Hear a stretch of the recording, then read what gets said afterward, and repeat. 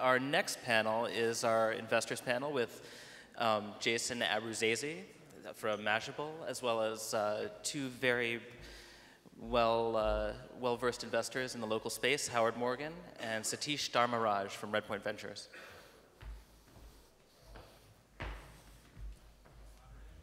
All right, well, thanks guys for taking the time. I know you're busy with your pitching schedules usually, and you know, since this is a venture capital thing, let's start off with, you know, what are you guys hearing a lot of? What's the most common type of pitch coming across your desk in the local space right now? Well, we're hearing a lot of local event discovery. You know, figure out where to hang out with your friends tonight. We probably see 2 a week. I mean, it's just some better than others. You know, nothing that's been as compelling as we would have liked to see, but that's probably the most common local pitch we see. Yeah, I would agree. We see a lot of that, what Howard just said. We also see a lot of Uber for X. We also see a lot of O2O, which is how do you get online to offline foot traffic into stores, and what techniques you use to do that. Sure. And do people actually come in with the pitch, we want to be Uber for this thing? Is that actually a phrase that you For sure. Oh, okay. They do, and because first round was the seed investor in Uber, my usual response is, okay, so you mean you're going to be used 4 times a day, you know, every day of the week? And they usually say, no, no, no. And well, how often? You know, well, maybe once a month, but it'll be on demand, and you know, that's not Uber. That's the common fallacy, I would agree. The other thing is the transaction. The Uber transaction is frictionless, right? There's no third party involved. Unlike a restaurant, like a food delivery service, all of a sudden you have a restaurant and they get your order wrong, or your food is cold, or the delivery guy gets stuck in traffic. I mean, so many other issues which is a friction-filled transaction, and that's the cool thing about Uber. Sure. So, Kelly, you said Uber for X is a common one. Certainly within locality, I think we see, like you said, you know, events is one, you know, transportation another, food's another. What areas do you find are just completely saturated? I mean, at what point are you starting to hear topics and you're just immediately turning off, like, no, this is not going to work? We never turn anything immediately off because entrepreneurs come up with new twists, and some of them really click. I would say most things that involve selling to the SMB market or the small local market, you know, we want to be a local directory for X. That usually is a pretty quick pass, unless there's something awfully compelling about it, because there are enough of them. Yelp, obviously, but you know, also Angie's List and all those kind of things. So when we see another one of those, we say, okay, what's unique? What's the real twist? And frankly, most of them don't have a difference. We see a lot in the food delivery space. I think that is oversaturated. You know, everyone trying to do food delivery, you know, different twist on food delivery. Concierge services, there's a lot of them. There's not a clear winner that's emerged. It's dangerous to turn off an entire sector in the venture capital industry. I mean, what do we know, you know? So we can't, you know, redline a whole sector. But if you ask me, are those particular things saturated? Absolutely. I think there's like dozens of startups in concierge services in food delivery, and I'm sure one of them will emerge with the right business model, and you know, and sure. We got to just wait for that. And it seems like, you know, we've talked about mostly, you know, kind of consumer-facing companies, the Ubers, the Yelps that, you know, attain these big valuations, and, you know, their founders are on the covers of magazines. But it also seems like there's a lot of desire from big businesses, you know, that are existing for location services. B2B maybe not as sexy, but do you see more opportunities there? And are you guys, you know, actively hearing, you know, good pitches in that area? Well, we see a lot of B2B to C. I mean, for Uber Rush, for example, the package delivery is a B2B service in some sense, because many of the packages are going to other businesses. So we see that kind of B2B to C quite a lot. And then we see a lot of marketplace enabling things for businesses. Pizza delivery, you know, and being able to enable the merchants. We have Zoomer in our portfolio, which is sort of takes over the delivery problem for a lot of local restaurants. And that's a B2B sale, even though the delivery ends up at a consumer. Sure. And Satish, you were saying before we got on the stage, actually, you were talking about a startup that just helps you sell your car. That's not reinventing the wheel. That sounds like something that's existed for a while, but why is that working with like a local flavor to it? Right, and that startup is BP. It's one of our investments. And the idea there is that, if you want to go sell your car, or buy a car, but you want a relatively new car, like you want an experience like as though you're walking into a dealer. The idea there is that, it's so much easier and better if you have a mobile phone to request a car, request that you want to sell your car, and BP sends people, do your car inspection, gives you a price on the spot. And then they do all the back-end work of listing the car for service, for sale, detailing the car, and then delivering the car with an inspection to the buyer. I think basically what has happened in recent times is there's a lot more trust amongst consumers, honestly, that such services can be enabled, and it's local.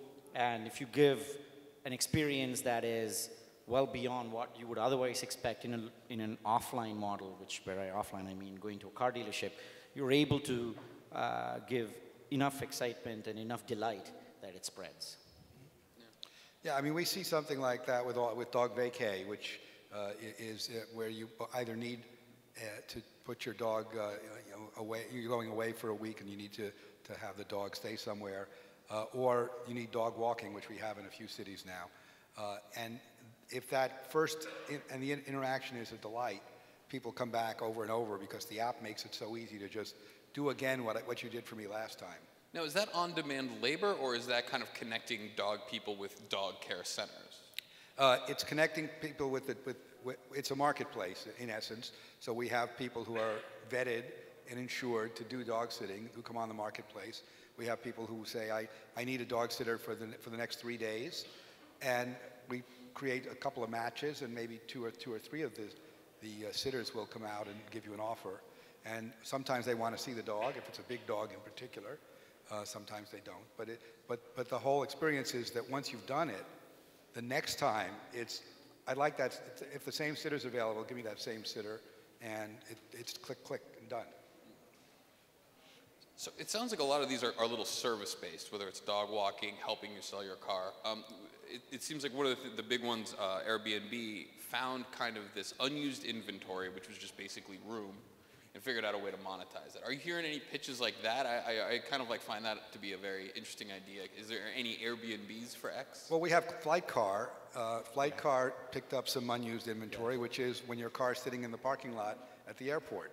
And then rather than paying $20 a day for parking, or much more out here at Kennedy, why not let us rent it out, clean it for you, rent it out for the 6 days you're away, give it back, give you half that rental price, no parking fee, and we'll pick you back up at the airport when you come back. That is expanded now into a large number of cities.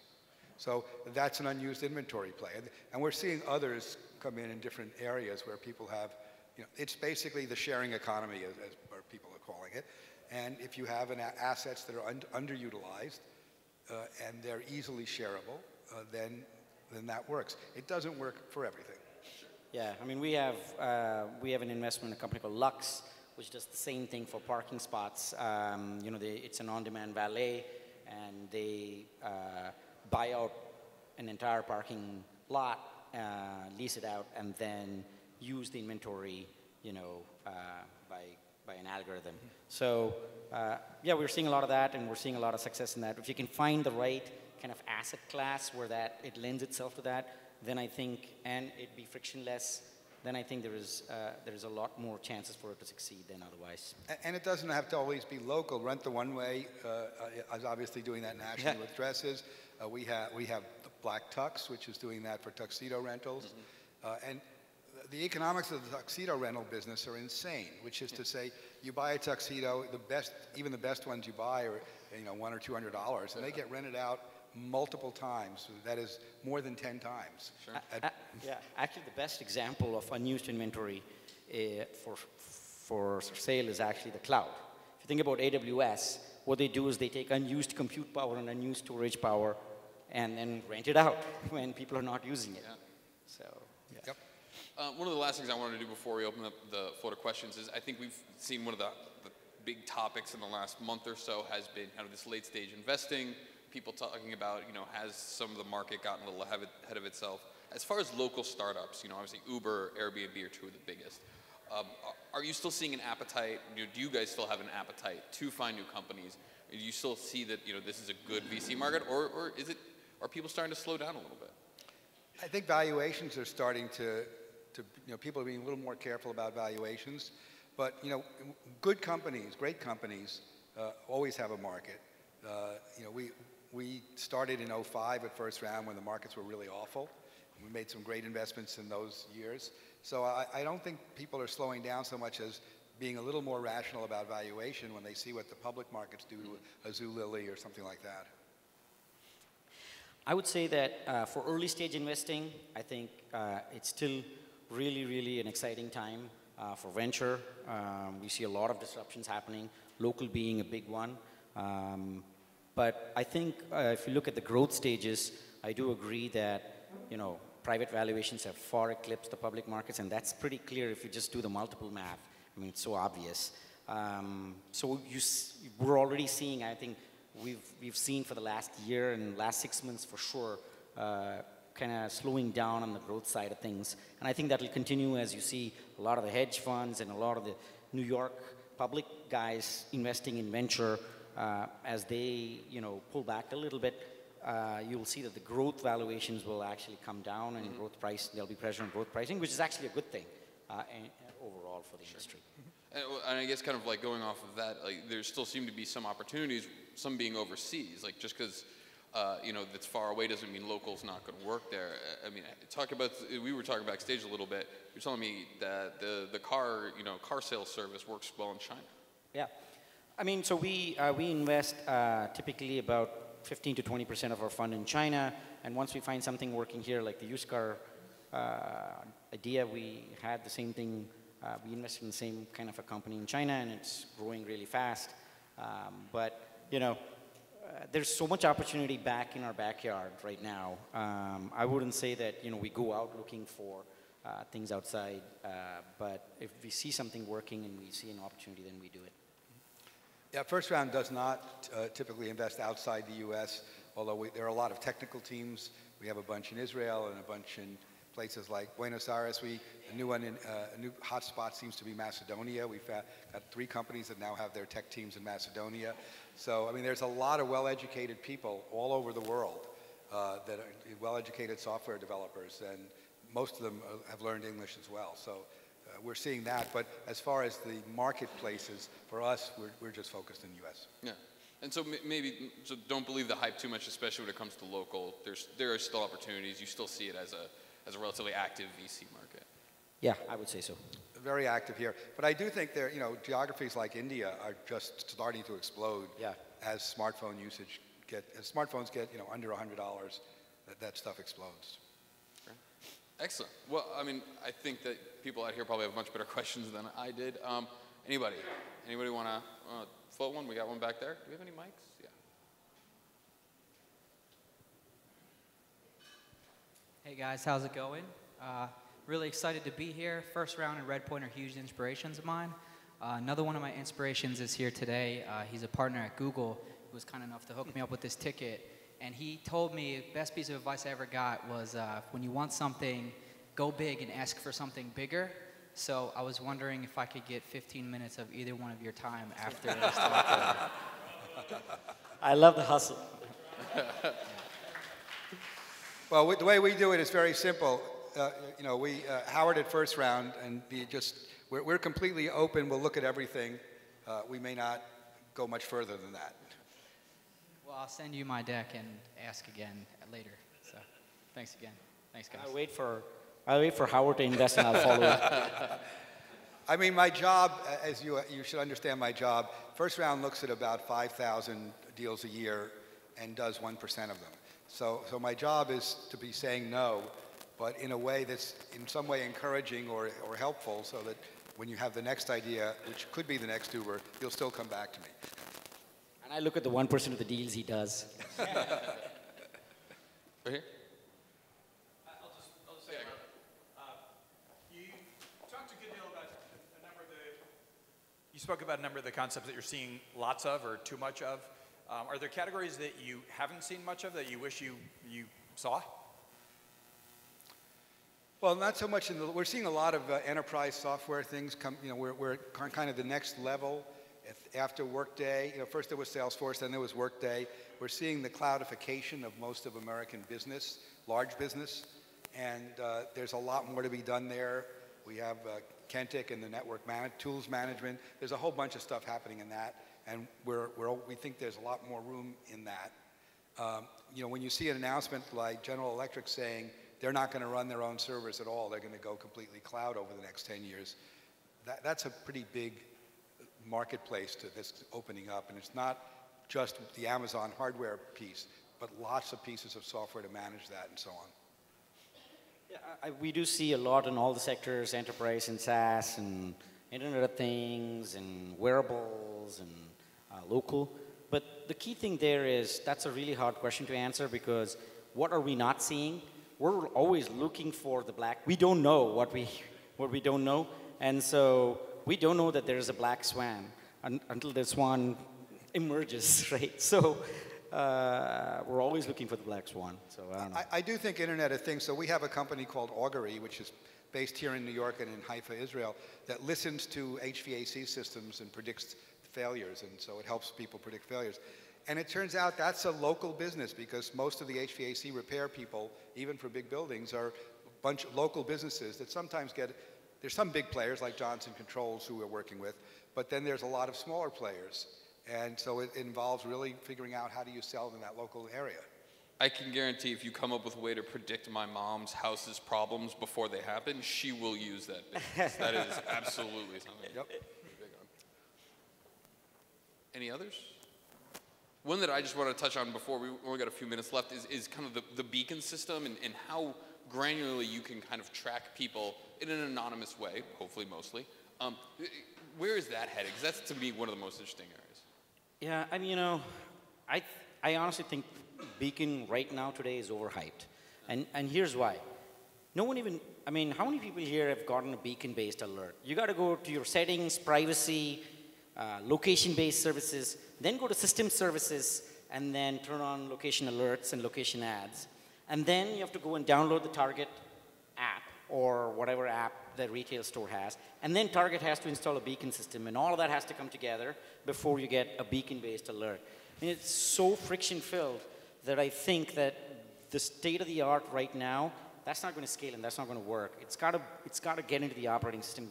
iOS and Apple has to start, integrating beacon alerts as part of its OS for it to really, really become mass market and scalable. Consumers otherwise have no idea, that this even exists.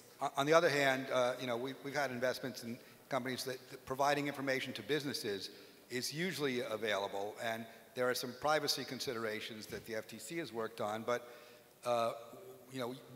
your cell phone and its ESN is being broadcast all the time. So we don't know that it's Satish's, but we know that ESN 12756 whatever, is walking by my store. We know that he stopped. Creepy. We know that he stopped in front of this particular window display. We know that he's walked in. We actually know that 11% of the people who stopped at that display walked in, and half of those then walked over to the specific rack that had that item. And then, so there's a huge amount of market intelligence systems in the aggregate, but it's not, they don't know who the specific consumer is. That's happening because of beacons, even though, and I completely agree with Satish, the notion of the beacons giving us individual alerts is not great, but telling stores, this guy who walked in has been in front of your store 5 times in the last week. Maybe he's ready to buy now. Maybe send a salesperson over as they're walking into the store. We don't know his name. We don't know who he is, but he seems to like that jacket. That's terrifying. Thank you so much, Satish and Howard. This has been excellent. It was great talking to you guys. Thanks so much. Thank you.